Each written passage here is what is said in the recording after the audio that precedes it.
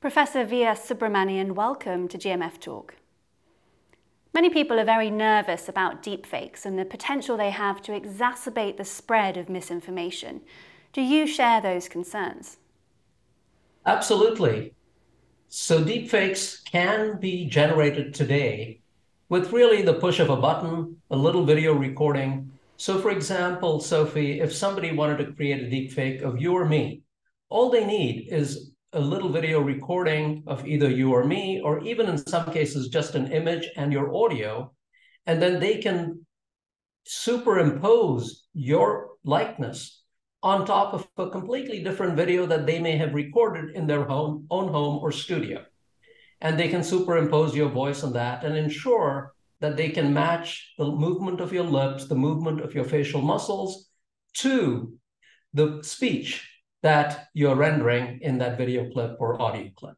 So it is something that at the push of a button can be used by an adverse actor to generate misinformation and disinformation at scale. That's a huge concern for all of us, not just me. So in what ways, if any, can deepfakes be a beneficial tool for journalists? For journalists, deepfakes might be useful in rendering an image or a video interview such as this one in many different languages. So to give you an example, we're speaking in English right now, but let's say your organization wants to reach different populations in, say, Thailand and have you and me speaking in Thai, or they want to reach Brazil and have you and me speaking Portuguese.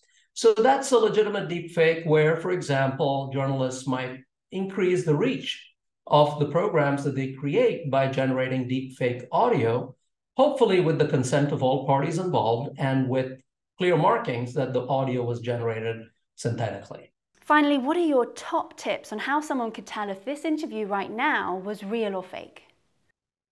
Well, top tips. One, I would take a video, regardless of whether it's this one or not, and do a reverse image search and say, can we find videos on Google reverse image search, which has Sophie or VS in this exact same location, in the exact same, facial movements, head movements, same outfits.